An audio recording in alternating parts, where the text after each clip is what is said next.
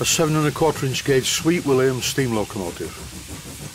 This is part 47. Figuring out the best way to mount the saddle tank, starting by painting the mounting bracket. I need to make some internal blocks to reinforce the area which will support the weight. After applying the etch primer in a previous episode, it's time to apply the top coat. This is satin black paint. It's not the usual stuff that I use, but it does spray okay. I'm not using the HMG satin black, well, I've run out of it. When I painted the cladding for this boiler, which is quite large, I did use rather a lot of paint.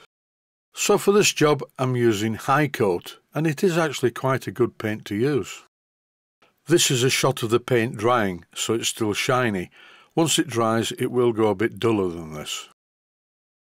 Leaving the paint to dry in the outer part of the workshop, I'm now at the workbench in the main one. I'm just playing about with random pieces of brass. The only bit of brass I'm interested in is this thick bar that I'm going to chop into 2 blocks. For the main tank support, which attaches it to the bracket, I'm going to use steel. That will be a lot stronger. What I need to do is chop this thick piece of brass bar into 2 pieces that will be fitted inside the tank to reinforce the area where the mountings will be fixed to the tank. I'm using my trusty bandsaw that I've had for, wait for it, 45 years. And yesterday I went to see a man called Andrew, who has a YouTube channel by the interesting name of Model Engineering Adventures. Just type the 3 words that are on screen if you want to have a look at what he does on his channel. Andrew also had one of these bandsaws. It was a different colour with a different name on it, but it was identical to this one. I must admit, I was a bit envious of some of his equipment. He has a Warco milling machine, which is miles better than the one I have, and it even has auto traverse. Such luxury. I have to wind a handle on this one. I shouldn't complain though. This is a Nairok milling machine, which is Korean spelt backwards. And I really can't complain about it, because it does the job. What I'm doing here is squaring off the pieces of brass. I clamped them in the machine vise, but before I tightened the machine vise I used a set square to make sure that they were perfectly at 90 degrees to the base of the vise. This means as I machine across the top of the 2 pieces of brass, the tops and sides will be at a perfect 90 degrees to each other. Once I'd done that, I simply turned the parts over with the machined area against the bottom of the machine vise.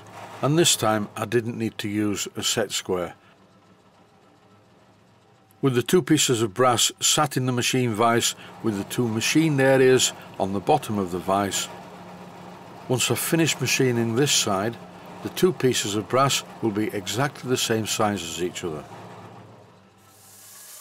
Now in the outer part of the workshop on my 4-inch belt sander, I'm just cleaning up the brass to remove the tarnish and the sharp edges. This is a very easy job, and because the piece of brass is quite thick and I'm not putting a lot of pressure on it on the belt sander, it's not getting hot. First I cleaned up one of the blocks and then I turned my attention to the other one. Exactly the same principle for both, obviously. After this treatment, both of the blocks have a really nice brushed finish.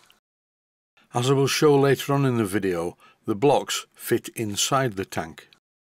What I need to do now is drill some holes in these and thread the holes 4BA, because they will be held to the tank using brass 4BA countersunk machine screws. To be honest, my marking out is rubbish, but I always seem to get good results despite the way I do it.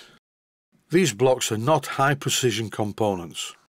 It's not a part of an internal combustion engine, a satellite or a rocket. Watch this next part carefully and you'll see where the block is going to go, inside the tank. The piece of brass I'm holding in my left hand is to simulate the steel support, but I don't know where it's going to go yet. I can only find that out by putting the tank in place on the engine and taking some measurements. And now I think it is top tip time. I need to drill 4 mounting holes in these brass blocks, and they all need to be exactly the same as each other. I made a felt tip pen mark in each corner but I'm not following the position of the felt tip pen mark. All I have to do is first of all using a much shorter drill than normal, or even a centre drill. As long as the drill doesn't wander about, everything's fine. This is a childishly simple job to do. I could make a jig, I could use measuring equipment, but the easiest way to do it is the way I'm showing. I will eventually thread these holes I'm going to be drilling 4BA, so I'm using a 1/8 of an inch diameter twist drill, which is tapping size for 4BA. All I have to do is position the block in position and drill one of the holes. Once I've done that, I turn the block over. By the way the block feels in the machine vise, I can tell when it's in the right place, so then I drill another hole. This part of the clip is much later on in the process. Now I'm drilling the holes all the way through. Drilling holes in the corner of pieces of metal like this is very simple, and you soon get into the rhythm of it, and it's very quick. You end up with 2 holes in the correct position on one side, and then you turn the part over, and as long as you make sure that the brass block is in exactly the same position relative to the vise jaws for each drilling operation, you really can't go wrong. Most of this video is running at a much higher speed than normal, because once you've seen me drill one hole, what's the point in labouring it, so I have to drill a lot more holes in real time. These clips are running at 8 times normal speed. Finally, I end up with 2 brass blocks with holes at each corner, and these are quite accurate. In the next episode I will be fitting the cab and the tank to the engine, all very loosely. It will tell me where these blocks need to go on the inside of the tank.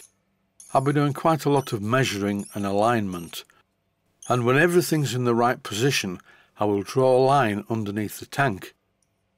Then all I will have to do is align the mark on the tank with the mark in the centre of the block.